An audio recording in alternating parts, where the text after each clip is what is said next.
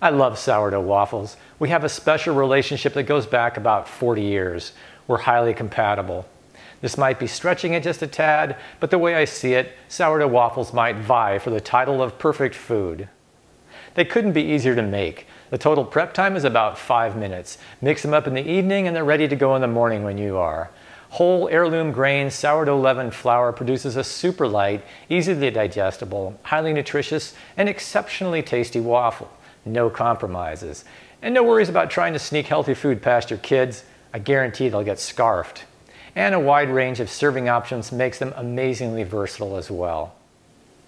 I'm making them basically the same way now that I was way back when, but the recipe has evolved a bit, mostly due to the availability of specialty grains that just weren't available years ago. Now I'm crazy enthusiastic about einkorn waffles and Sonora wheat waffles. Einkorn is challenging to work with for bread baking, but it's a cinch in waffles. So enough with the hype, right? Let's get on with this.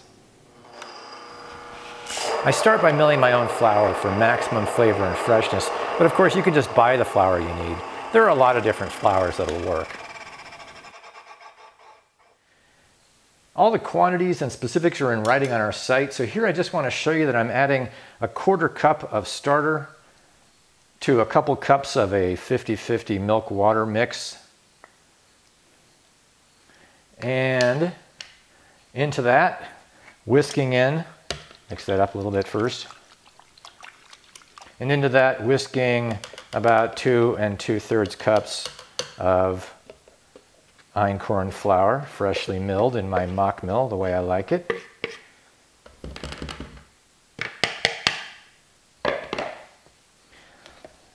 So this is it. This is all you do for now. If this is for breakfast, do this at night and then come back in the morning. By the way, you'll notice that this mix is super runny. That's the way it's supposed to be right now.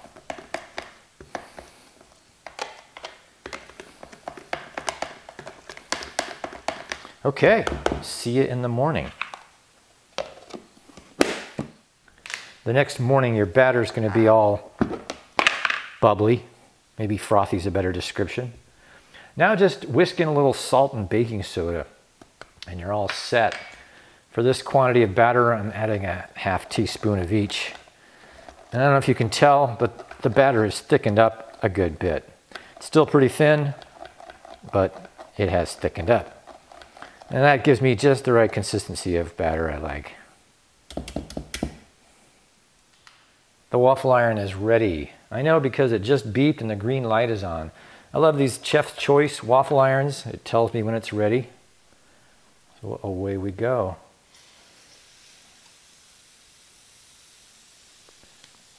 I made enough batter for about 7 to 8 waffles of this size, whatever size this is, kind of medium, I guess.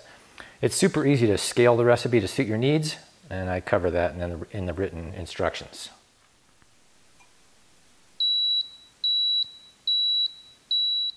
I love that with these waffle irons, you don't have to guess when the waffle is done. Perfect every time. Crispy brown this one is. Adjust this dial for however you like yours. Here's a handy tip. Waffles freeze really well, so when everyone is done stuffing their face and you've got leftover batter, turn the setting on your waffle iron down and finish them off so their waffles are maybe a bit on the underdone side. Whenever you like, take them out of the freezer, straight into the toaster, and finish them off without them being overdone.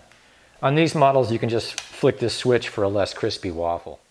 This one is with the setting turned down, and this one is probably more, yeah, this one's more on the toaster ready side, a little bit less done than the other ones. Dark brown, light brown.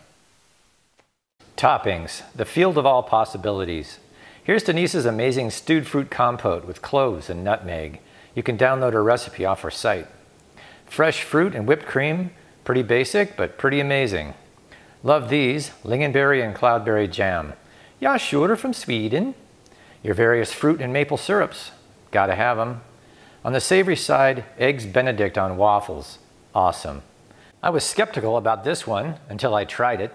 Sourdough Waffle BLT, your life will not be the same.